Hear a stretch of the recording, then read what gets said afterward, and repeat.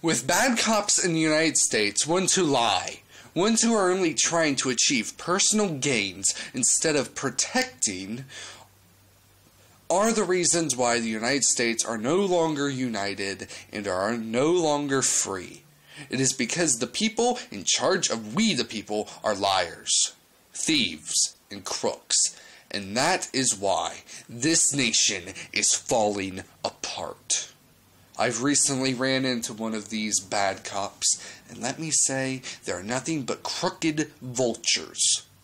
These police deserve to lose their badges, and they need to learn soon that we will not stand for injustice and lies going against us. And the petty fines for things that shouldn't be crimes. Crime is something, sometimes some things the state may not like. But crime, in a true sense, isn't a crime if only it arguably hurts yourself and nobody else. A crime is when it hurts somebody else other than yourself. And I am totally tired of stalker cops stalking me and trying to find things to get me on.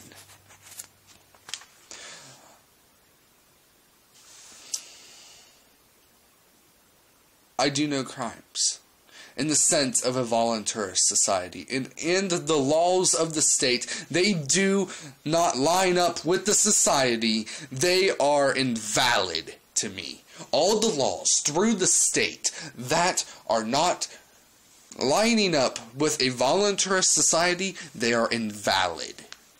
And I will not care if I break them.